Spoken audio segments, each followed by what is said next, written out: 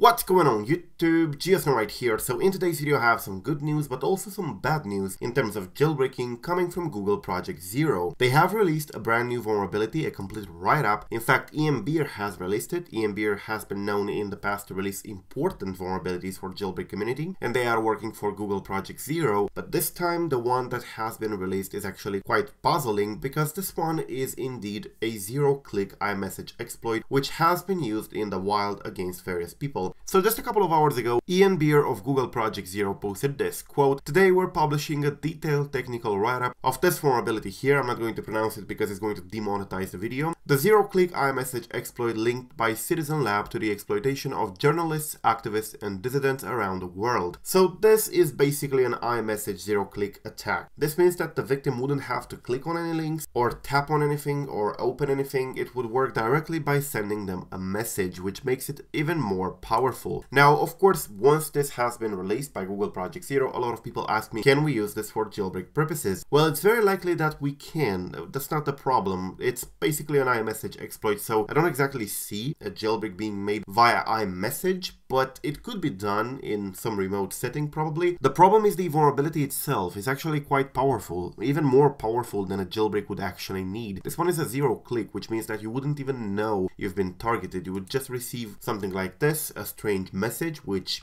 many scam messages look like this nowadays. And of course, this is actually a huge, massive attack surface that has been discovered here and detailed by Google Project Zero, initially by NSO. If you remember the NSO Pegasus thing, it's basically that thing all over again. It's NSO again, back at it with another vulnerability. This one is called like this, and of course it has been used against people before. So in terms of jailbreaking, yes, we probably can use this for jailbreak purposes, for Taurine or Unc0ver, if they decide to go iMessage powered, like for example to start a jailbreak via an iMessage payload. That would possibly be doable, but I wouldn't see it very practical, because who sends the message in the first place? How do you activate it in the first place? How do you send the payload? Do you send it to yourself or what? It would be a little bit weird to implement, but the vulnerability is there, and it's actually powerful enough that it has been used to exfiltrate files from people's devices into the attacker's server, so that's actually quite bad. Now, the reason I'm making this video is at first for jailbreak purposes. This is a huge vulnerability, very important for jailbreak purposes if it gets used, although not very practical because, as I said, it's iMessage powered, but at the same time to inform you about a huge security issue in iMessage. Now, it's probable that this is not going to affect you directly, because as you can see, the people who are targeted are journalists, activists, dissidents, and so on around the world. You, the average Joe, will probably not be targeted with something like this, but if you fear that there is a risk and you fear that you are in a position where you might be targeted, this has been patched in 14.8. So yeah, if you're running 14.7, 14.6, 14.5.1 in here, you are indeed vulnerable.